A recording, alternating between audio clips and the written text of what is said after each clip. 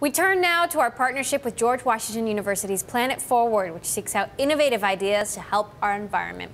One California company says there's a bright future in merging big data with big energy savings. Planet Forward creator Frank Sesno explains.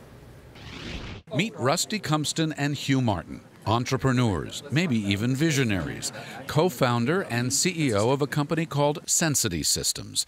It's all about lighting and technology, and a dramatic shift they think could be very similar to the revolution in TVs. The conversion was to LEDs and flat panel displays.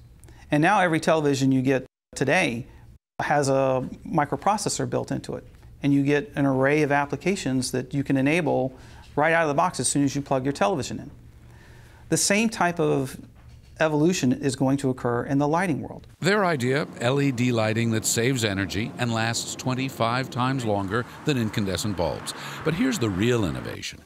Make this a network of smart lights that combine LED technology with chips and sensors, collecting and sending data about temperature, precipitation, carbon dioxide levels, even seismic activity. Yes, earthquakes. Anyone in an open system can get access to that information and use it.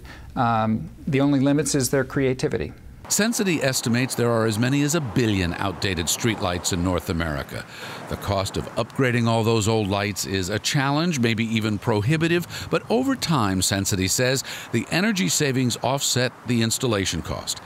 Based out of Sunnyvale, California, Sensity is working to complete demonstration trials. Next step, working with developers to create apps that put all that data to use. We're seeing customers interested in parking applications, monitoring assets, and improving security. Those are the initial applications which are driving demand for the light sensory network.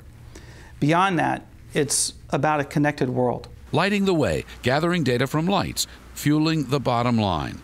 A bright idea that just might move the planet forward. And Planet Forward creator Frank Sesno is with us now. Frank, how far away are we from actually seeing a network like this? Oh, pretty far away, because first you got to get the lights in, then you got to get the network in place, and this is a very new idea. We're only just beginning to cut through the cost barrier on LED lighting. You know, I said it before, the cost may be prohibitive for some communities because it's 4 times or so the upfront cost of replacing bulbs. But you take Los Angeles, for example, that's in the process of replacing 141,000 streetlights. When they do that, when they're done, there are estimates that they'll save $2.5 million in maintenance alone every year, another $7 million or so in electricity costs. And it's not atypical for some communities to be spending 30–40% of their overall electricity bill for the municipality in streetlights. So you can see what a big boon this could be to the bottom line of municipalities. These are lights that can last literally decades, and then if you network them, wow, now you're talking. So it's a ways to go, but pretty exciting stuff. All right, Frank Sesno, the creator of Planet Forward, thanks so much. If you have an idea you'd like to submit, visit planetforward.org. And for more environmental and sustainability news, check out Bloomberg.com/sustainability.